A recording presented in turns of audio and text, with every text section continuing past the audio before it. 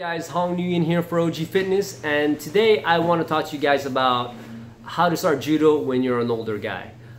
Me myself, I'm an older dude. I started when I was 37 and I'm 39 right now. I've been doing judo for 2.5 years and I'm still going strong.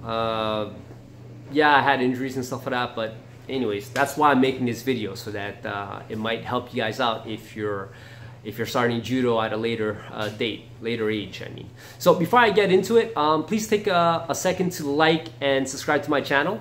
I pump out about 5 to 10 videos a week, and yeah, it would really help me out. I'd appreciate it. Okay, so let's dive right into it. So I'm gonna give you guys five things that I think would really help you if you decide to start judo. Okay, the first thing, learn how to break fall. Okay, falling is the most important thing. You really have to get comfortable learning how to fall when you're being thrown. Okay, this is gonna help avoid a lot of injuries. Okay, and then the second thing is you want to be conditioned. So what do I mean by that? I mean you want to be strong. You want your muscles to be strong and your joints to be in shape, and your connective tissue to be strong. You know, your ligaments, your tendons, and all that. So all that is done by going to the gym mostly. Okay, so that's the second thing. The third thing is you want to spar. Okay, and you'll have to talk to your coach about this so he could tell you who you should spar with. You want to spar with guys who are high level and who have very good control. So basically, it tends to be more brown and black belts, okay, that are very good, that can whoop your ass, but they won't break you.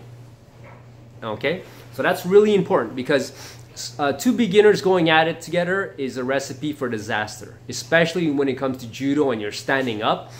Like, if two guys don't know what they're doing, they're going hard, they're going fast, and they don't know what they're doing and they have no control, I mean, that's how shit breaks, you know, knees, shoulders, whatever.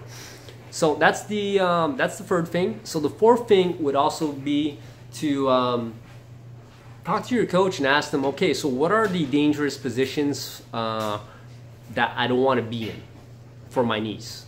Okay, because a lot of the time in judo, it's your shoulders and knees that go. Those are the main two things that go, right, when people are falling. So he should be able to show you the positions that you have to be aware of that are dangerous for your knee. And when you're in a configuration where there's potential danger, right, like, you have to be able to pull your leg out, or at least or accept the fall, kind of, you know. So that's the fourth thing. And the fifth thing, right, the fifth one would be to really accept the fall.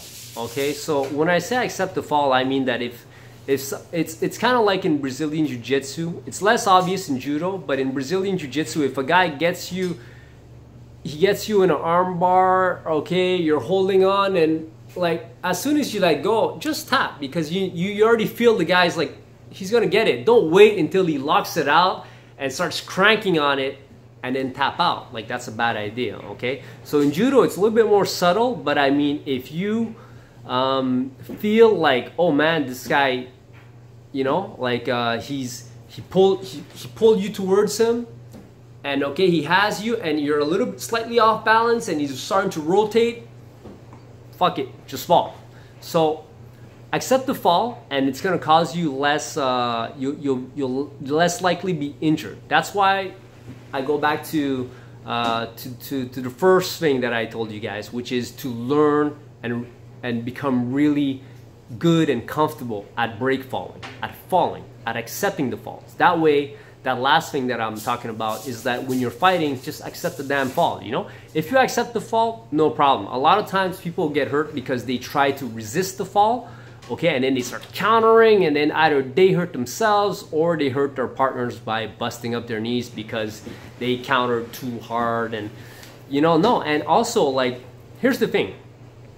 If you're already, like, I would say, if you feel like the guy's already about to throw you, he's halfway there, I mean, it's in essence like you kind of already lost, because the idea is to completely avoid letting your opponent getting to like almost 50% to the throw, you know?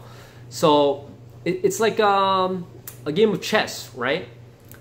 Like once you get set up, it's already too late. So okay, well maybe in chess you can, you know, you have time to think about shit, but in judo, no, you don't have time. So when you see that your opponent, it's like, oh, and you'll get used to this, and you'll figure out, you'll see what I mean with time. You know, you like when a guy has it, it's like, fuck, he had it. So you'll recognize these little moments, these little patterns where like you know you're pretty much screwed. So when you know you're pretty much screwed, instead of being like, no, fuck this, I'm gonna try something magical, and I'm gonna like just, you know, take my leg out and fucking, you know, like suplex this guy or some shit like that. Don't do it. Not at the beginning. Not until you get a lot more comfortable with your technique and stuff like that. So at the beginning, really just, if you see like, oh man, he got you, well, hey, he got you, you know. So that's it for this video. I hope it helps. And please leave a comment down below. Any questions you have, I'll try to answer them, of course. And that's it, guys. So have a good one. Peace.